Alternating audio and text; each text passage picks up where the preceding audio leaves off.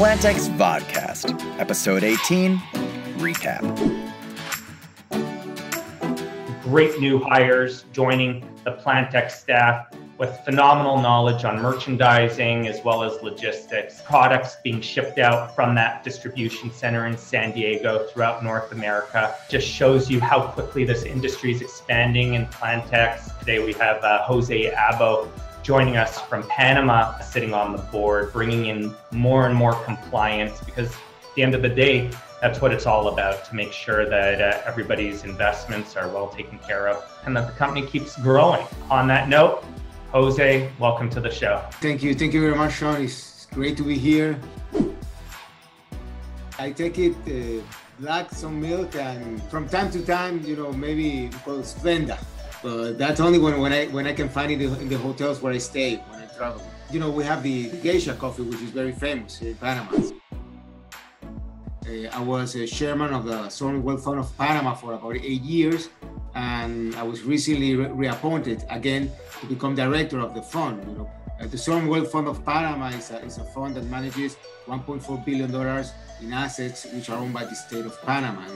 These are the savings of the country. Since I was in college in 1987, I started then.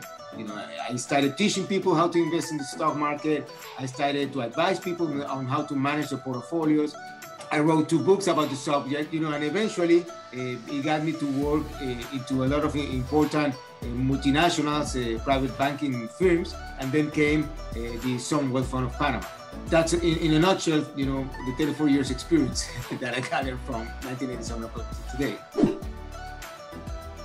I was diagnosed with diabetes when I was 10 years old. So I was taken to, it's called Jocelyn Clinic in Boston. And one of the things they told me then was you have to be very careful about the type of food you eat. I mean, you can eat with a normal diet, with a controlled diet and all that, but just be a little bit careful about the red meat and all these things that might affect your cholesterol, because when somebody is diabetic, you have to take care of having control of things that might damage you. By the time I was 15, 16 years old, I decided, I'm not going to have any more red meat. I wouldn't say that 100%, but I would say that maybe 80% of the stuff that I eat nowadays is more into plant-based type of stuff than, the common food that we always eat with the meats and all that.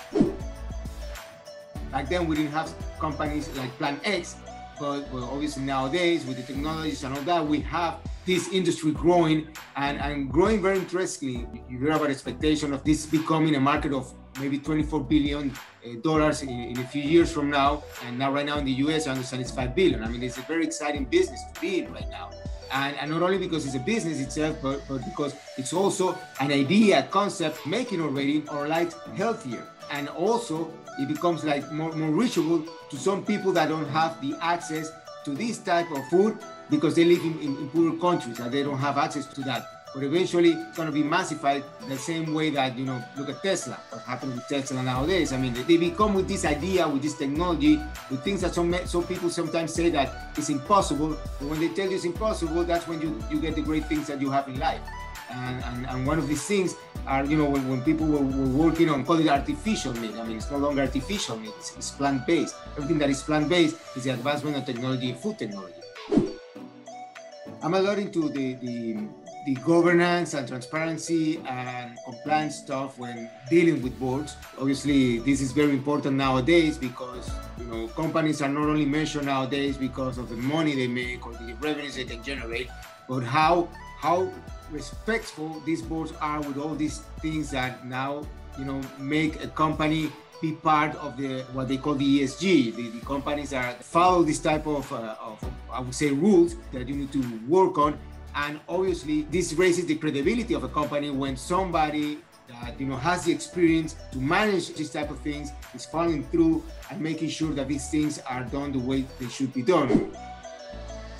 The reason why PlantX was started originally was out of the idea of giving people a longer, healthier, better quality of life on the planet. And we already see the changes with people being affected by COVID. And, that I believe started this whole shift in our world that started beginning in March 2020. And we just see that accelerating. So again, thank you. Please recommend this video to your friends, family, anyone, that you could think of that would love to follow the story or become a customer. And at the end of the day, what is PlantX all about? It's your one-stop shop for everything plant-based. Till next week, stay curious, stay planted, stay healthy.